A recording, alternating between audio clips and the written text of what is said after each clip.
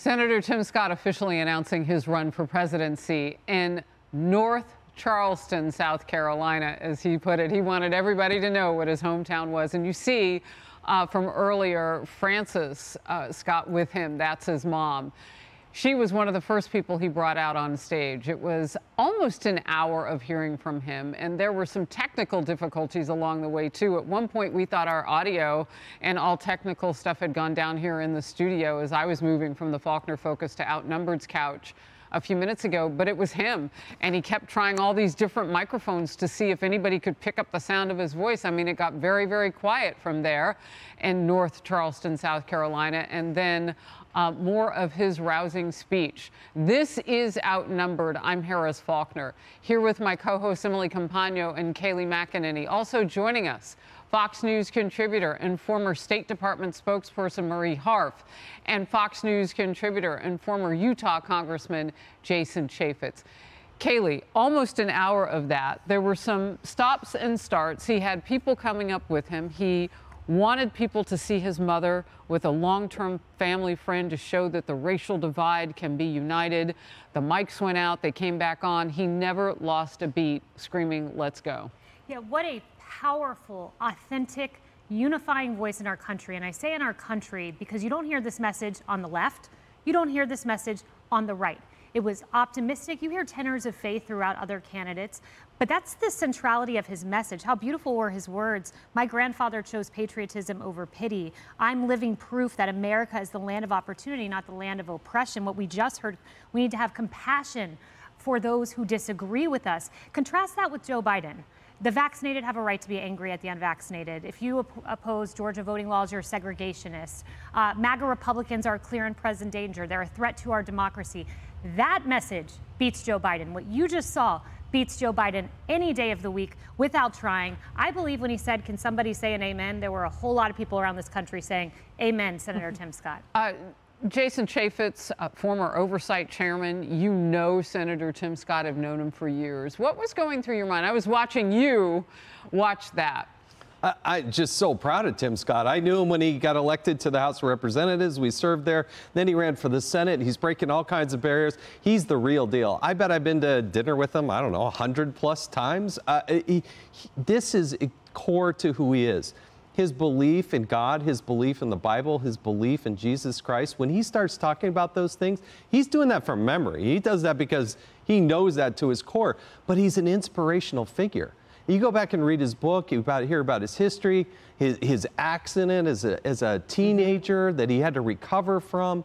I mean, he's sold insurance. He worked at Amway. That guy has pulled himself up by the bootstraps and become a 10-year senator. I think his message resonates. I do think this is one of the biggest threats to the Democratic message. I believe that.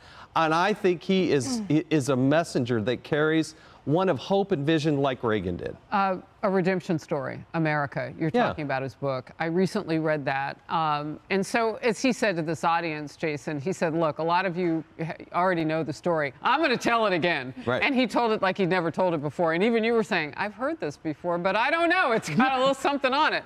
But that last part that you just said about Democrats being worried, I have to say, Marie, I'm a little shocked that this wasn't gamed out in terms of the Biden research when they toyed with New Hampshire to put South Carolina first.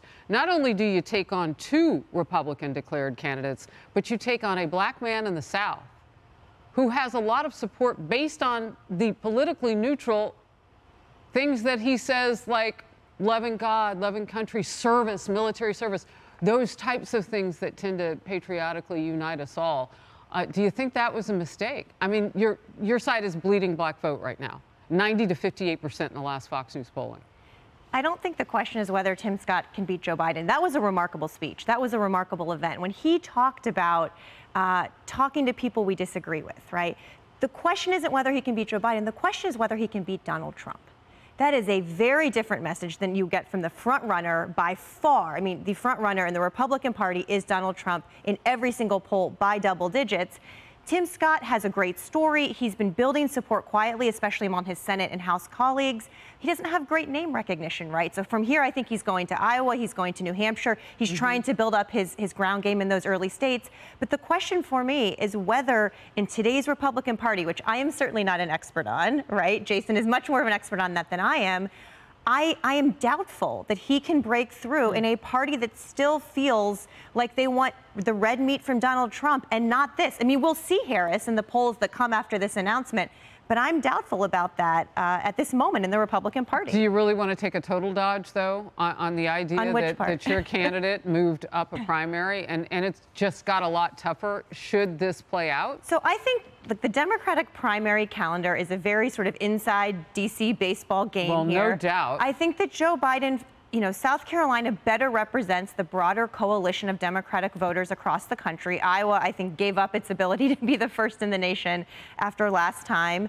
But I also think New Hampshire is an incredibly important state for Democrats. They do too. Constantly Joe Biden's outperformed name's not on the ballot right now. And we have constantly outperformed national Democrats there in every election cycle. So we can't forget about New Hampshire, Harris. Before I come to you, Emily, I want to go to this because I can't wait to get you to react to this. The senator talked about his family and particularly about his grandfather and some of the nuggets of wisdom that he got. Watch this.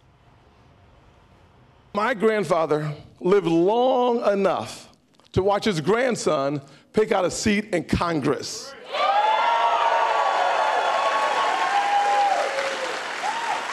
That's the evolution of the country we live in. My family went from cotton to Congress in his lifetime.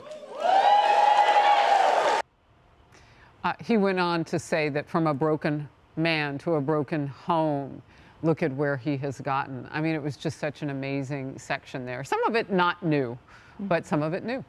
I was riveted that entire time, Harris, and I have to say, what a breath of fresh air Senator Scott is. What a cool drink of water on a hot summer day that speech was. The intellect, the faith-filled tenor, the compelling life story that shows the fact that he has absolutely overcome adversity and circumstances that statistically might brand him a victim. But as he said multiple times, not how he was raised. He was a victor in that household and now standing before us as a senator and a presidential candidate. I'm struck as well, X's and O's, underscoring what Marie said earlier. So we understand he has this impressive war chest, right? $22 million. He's been quietly garnering support, Senator Thune and more. But nationally polling at about 2%. There's really not a lot of national recognition. And I note, as someone who's been respecting him and enjoying his presence both in person at events, you know, that we've spoken at together and the like, just what an amazing guy he is. What a stand-up conservative, a consistent man of God. My point is, will that message resonate?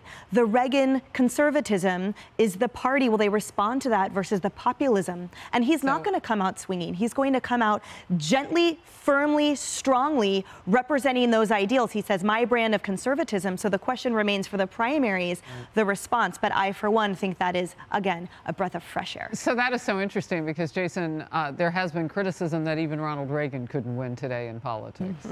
To Marie's point, I actually agree with her. There's two races here. One is the primary. You know, Donald Trump is way, way out in front. It feels like he's lapping people at this point. He is lapping people. Yeah. But he is. To get the nomination is, I mean, you really have to run the gauntlet. It's a very tough, difficult thing to do.